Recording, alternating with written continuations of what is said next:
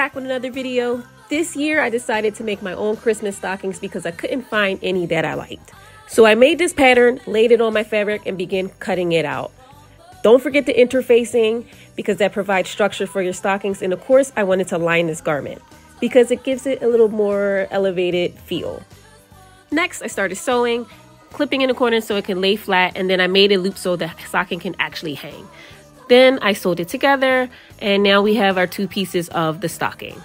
I wanted to add a little personal touch, so I wanted to get my name embroidered on this, so I sent it out, and here are the results.